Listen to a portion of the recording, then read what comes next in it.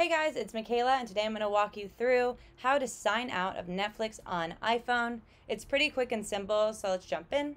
You can do this through the app or through your Safari search of, Netflix.com, whichever one you're using. But basically all you do is go ahead and search for the app. It'll have you probably automatically logged in. And then what you have to do is go ahead and click on your profile, so whatever profile you're using.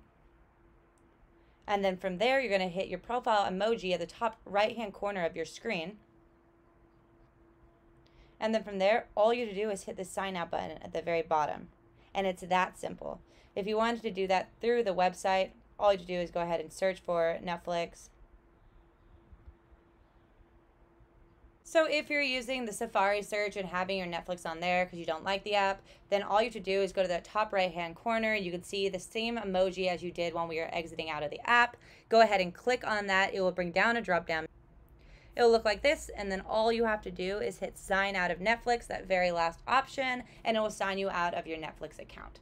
If you guys have any questions on this, let us know in the comments below. If not, don't forget to like and don't forget to subscribe.